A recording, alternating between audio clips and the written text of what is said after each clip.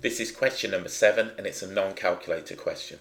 We're told Rob has drawn a design for a solid rectangular box with a lid to store his books in. The dimensions of the box are 3 meters, 2 meters and X meters. In part A, for 2 marks, we're asked to sketch one possible plan view of the box in the space below. Remember, a plan view is a bird's eye view. We're looking down from the top. We're only asked to draw one. I'm going to draw all 3 on here. So what we'll have are 3 different possible configurations. I could have this one, which is a 2 meter by 3 meter. With this one, I do need to keep this looking proportional, so the 2 can't be longer than the 3. With this one, I could say that this was the X, so X meters, and this is 3 meters. We don't yet know the value of X, so we can't say whether this side is shorter or longer.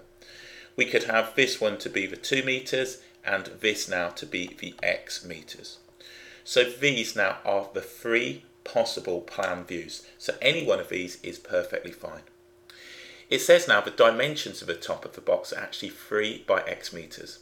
Given the surface area of the top of the box is 12 meters squared, in part B we need to find the value of X. This part carries 2 marks, so don't spend long on it. I'm just going to go ahead and draw a sketch, but we certainly wouldn't be expected to do that. My sketch now is going to have my box. I've just now been told that the surface area is going to be of this box 12. So if I write this in, the area is going to be 12. I know that one side is 3 and I know that the other side is X.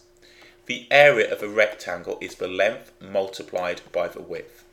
So we can say the area, 12, is equal to 3 multiplied by X, which is 3X. So dividing both sides of that equation by 3, X is going to be 4. We will get 1 mark for setting this up and the other mark for solving. We don't have to put X is 4 meters, we're just finding the value of X. In part C for 3 marks, we need to find the total surface area of the box. We could use these right here with X is equal to 4. What I'm going to do here is just a quick sketch. Again, this wouldn't form part of my answer, but will hopefully give you some idea of what's going on. So I'm going to have now my box, and let's go ahead and do that. The box is going to look something like this. So just put in now the sides on, I'll put some dimensions on, and then we'll tidy this up. So it'll look something, give or take, like so. So what I've got then is this box. Now we've got 3 different panels on the box and we're going to have 2 of each of those panels. So if we look at this one, this is going to be the 3 by the 2 and this now is going to be the 4. So we've got 3, 2 and 4. The area of this one is going to be 2 times by 3, which is going to give us 6. The units will be meter squared. If I've got one here, then I've got one round the back also. I've got a front and a back. If we look at this one just here, this is the 4 by the 2. 4 by 2 is going to give me 8. I've got one just here, and I've also got one on the other side. So we need to do 2 of those. On the top, we have the 4 times by the 3, which is going to give me 12. If I have one on the top, I've got one on the bottom. So just setting this up, I'm going to say now the surface area. So we'll have surface area. We're going to have 2 lots of the 2 times by 3. We're going to add to that now 2 times the 4 by 2. So 4 by 2 or 2 by 4. Remember, multiplication, you can do it in any order. 3 times 4 is 4 times 3. And then we'll have the 4 times by the 3. So that's going to give me 6, and I can say that this is going to be 12 meters squared. This is going to be 8. 2 times by 8 is going to give me 16 meters squared. 3 times by 4, or 4 times by 3, is going to give me now on here 12. I need 2 times by 12. 2 times by 12 is going to give me 24 meters squared. If I now add all of those up, I'm going to get 40, and that's going to be 52 meters squared. So that now is the total surface area of the box, and we would be offered 3 marks. We'd have now 1 mark for our working on here, 1 mark for the answer, and then the addition at the end with the correct units. The examiner can see clearly what I've done to structure my question in part C. Let's now look at part D for 2 marks. We need to show that the numeric value of the volume of the box is less than the surface area of the box. So all we're doing is looking at the number. So what we can say then now is the surface area. We've already found the surface area. Surface area is going to be equal now to 52. That's the numeric value.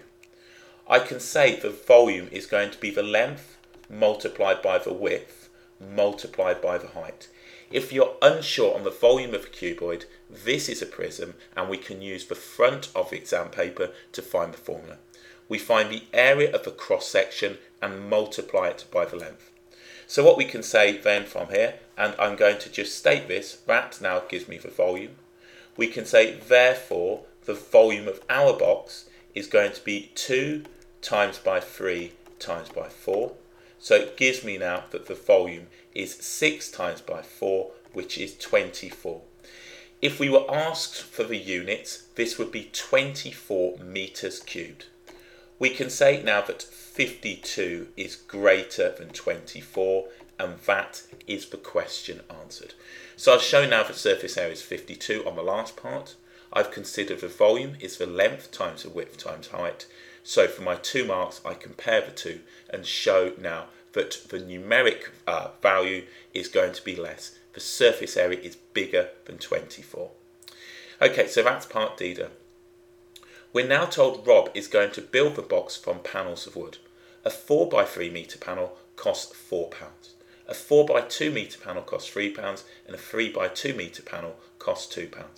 He will also need 2 tubs of glue which cost £1.20 each. In part E for 4 marks, we need to find the total cost of making the box. So let's set this up. Let's start now with the panels. So what we'll do is set this up and we will start with the panels.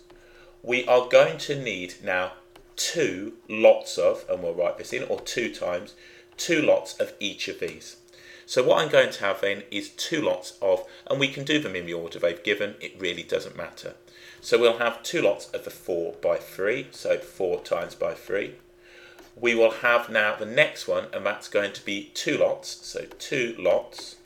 So let's just put 2 lots of that one. So we'll have 2 lots of now the next one, which is going to be the 4 by 2. So the 4 by 2, the 4 by 2, and then we're going to have 2 lots of now the last one remaining, which is going to be the 2 by 3 or the 3 by 2. They've said 3 by 2, it's exactly the same thing. So what we're going to have then is the following. These are my panels. So what I can say then on here, we're going to have 2 times by the £4. This one was £4 a panel. So we're going to have 2 times by £4, which is equal to £8. We're going to have 2 times by the next one, which were £3. That's going to give me £6. And then finally, we're going to have 2 times by the £2, which is going to give us £4.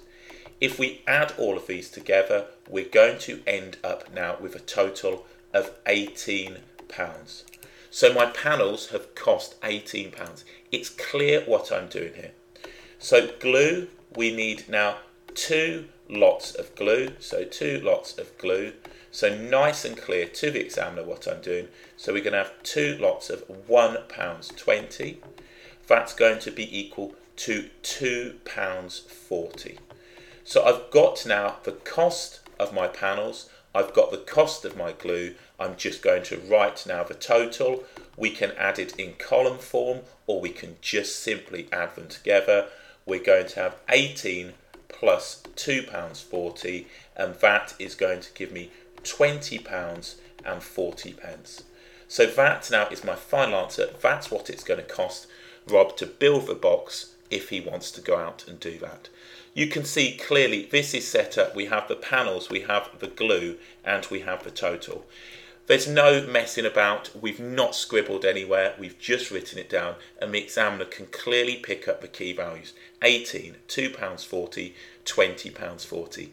If we look back, we could probably actually answer the questions ourselves based on, or we could write the questions based on the answers that we've given. So in total, we've got 2, 4, we've got 7, we've got 9, 13 marks. That's taken me 10 minutes to do 13 marks. Remember, in the exam, generally you have an hour and a half to do 100 marks.